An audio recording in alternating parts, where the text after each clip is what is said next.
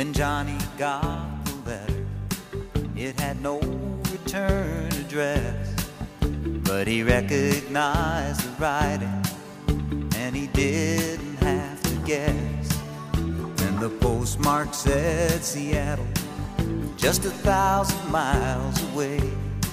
And so he put it in the drawer for 14 days. Every night he'd take that envelope, hold it up to the light, but he never tore it open to see what lay inside. He remembered how it hurt the night she turned and walked away. So he kept the letter sealed for 14 days. 14 days it lay unopened, 14 days it stayed unread. 14 nights he dreamed about her in what used to be their bed. Though his heart and soul were aching, Johnny's pride got in the way, and he kept the letter sealed for 14 days.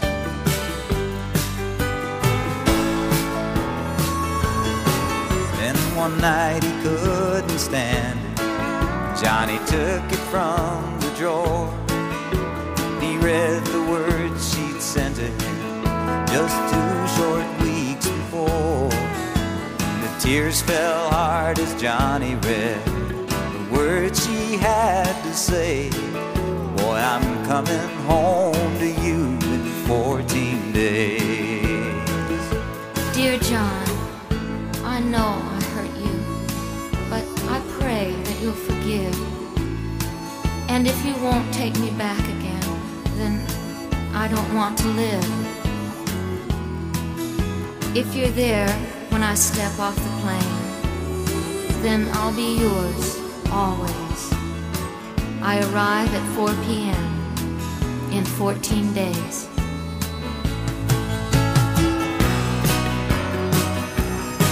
Johnny raced out to the airport on the chance that she might wait, but the terminal was empty and he knew he was too late. He cursed himself for letting his one true love slip away, for a letter that he'd held for 14 days. 14 days it lay unopened, 14 days it stayed unread. 14 nights he dreamed about her and the good times that they had.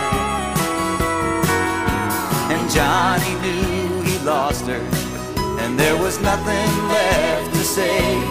He tore up the note he'd held for 14 days.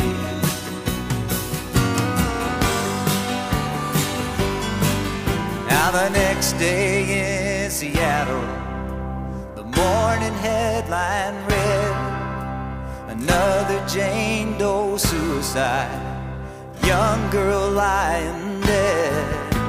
Scrawled upon the crumbled piece of paper where she lay,